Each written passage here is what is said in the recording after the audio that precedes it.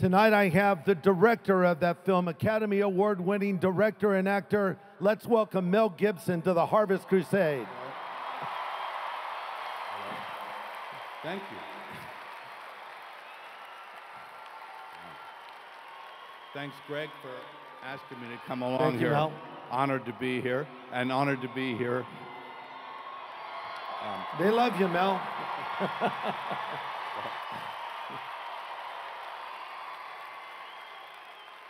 Well, I love you folks. You know, about 12 years ago when I was when I made this film, I was literally getting the tar kicked out of me.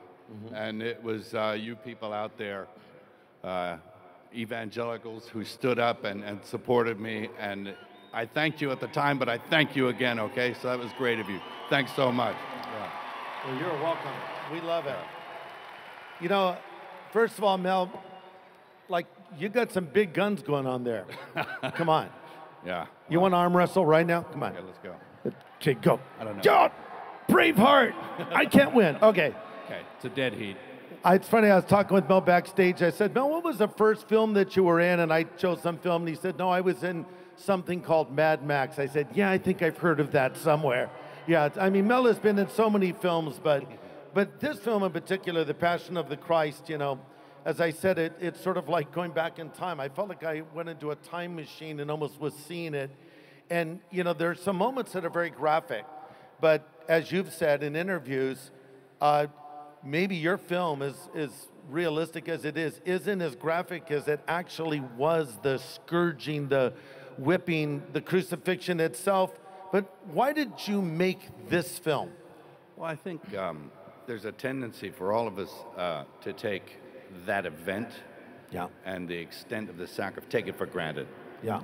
And filmically, particularly, cinematically, I think it's been sanitized a fair bit. Right. So that it becomes, I don't know, ineffective, ineffectual, not emotional. Yeah. And I wanted to illustrate the extent of the sacrifice Christ made. So I felt that to do a film like that, and my own experience contemplating over the years on the Passion, my imagination soared, and there are readings on the matter that kind of brought home the dreadful reality of how bad it was.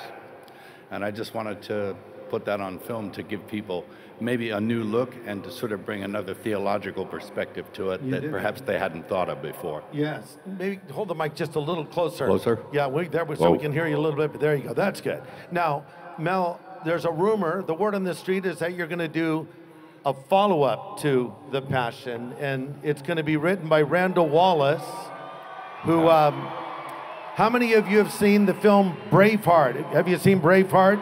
Okay, yeah.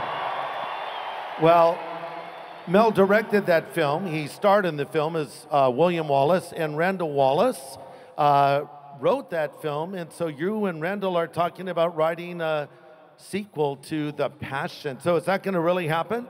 We're talking about that. Of course, that's a huge undertaking. Yes. And, you know, it's not The Passion 2. I mean, it's called The Resurrection. That's right. And That's right. Of course, that's a very big subject. Yes. It needs to be looked at because we don't want to just do a simple rendering of it. I mean, we can all read what happened, but in order to really experience and explore probably deeper meanings of what it's about, it's going to take some doing. And Randall Wallace is up to the task.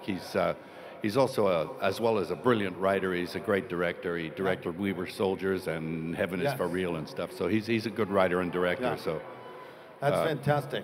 And you have a new film. In fact, we've been showing the trailer here at the SoCal Harvest for the last couple of nights, called Hacksaw Ridge. And this is coming out in the month of November. And I've seen this film. Mel was nice enough to invite me up to preview it. Oh, man, this is an amazing film. It's a realistic World War II film. Some graphic scenes, but not gratuitous at all, but telling a very real story of a very real man, Desmond Doss. You know, honestly, when I heard what this is about, I didn't know who Desmond Doss was. Why did you decide to make a film about Desmond Doss, and who is he exactly? Well, Desmond Doss was, he received the Medal of Honor, the Congressional Medal of Honor for courage under fire. And he was singular in that most guys who get the Medal of Honor, they do something in a split second.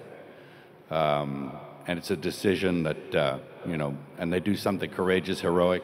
Desmond did what he did over and over and over again in different places in the Pacific.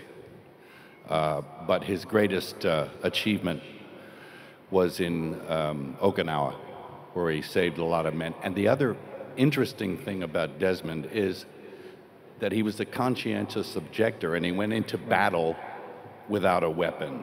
Yeah, as a medic. As a medic. And what he did was supernatural. And he only did it through faith. Yes. That's all. He was armed only with his faith. Yeah. And this man existed. He was a man of faith and conviction, never fired a bullet, got the Medal of Honor for extraordinary feats that he could only achieve through the power of God. Yeah, that's right. And you made a film about him. And I would say that Hacksaw Ridge is the best depiction of a Christian in a mainstream film that I've seen since Chariots of Fire. Because he's a hero, and he was a hero. You show him standing up for his faith. You show him reading his Bible, praying, taking a lot of abuse from his fellow soldiers who called him a coward. But hey, when it was all said and done, he was far from a coward. How many men did he rescue up from that place where that Hacksaw Ridge was? It was more than 100, wasn't it? Well, the Army claimed it was 100, and he claimed it was less. So they rounded it off to 75. Wow. But he did that in 8 hours. All by himself. By himself. Unbelievable. Motivated by his faith. So we're looking forward to seeing that film. You know, Mel, you've had incredible success, of course. You were Mad Max, the Lethal Weapon films, of course, Braveheart, The Patriot, We Were Soldiers, all these amazing films. But then you go out of your way and you make films like The Passion of the Christ and Hacksaw Ridge. What motivates you, Mel, to make faith films like this, films with a faith message? Why do you do it? Well, faith is a real thing. Yeah. And I think that oft times, I made the ultimate superhero film in The Passion of the Christ. That's right. And yes. So, and someone like Desmond Doss is also a superhero. Yeah. And real superheroes don't wear spandex. That's right.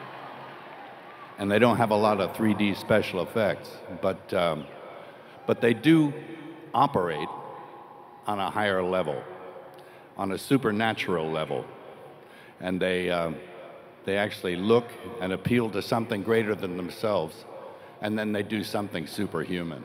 Yeah. Well, thank you for making these films, Mel, and we appreciate you. We're glad you're here at the event tonight, and it's just so great to talk with you and hang out with you and think about what you're going to do in the future. And I want to show you guys now a scene from Hacksaw Ridge, coming out in November, directed by Mel Gibson, and starring Andrew Garfield, who was Spider-Man, and he was great in the role, really great in the role. And Vince Vaughn plays the sergeant. He, too, is really fantastic. And the fellow that was in Avatar, I'm forgetting his name. Sam Worthington. Sam Worthington is in the film as well. You have a great cast, amazing story. And let's thank Mel Gibson again for coming and joining us at the SoCal Harvest.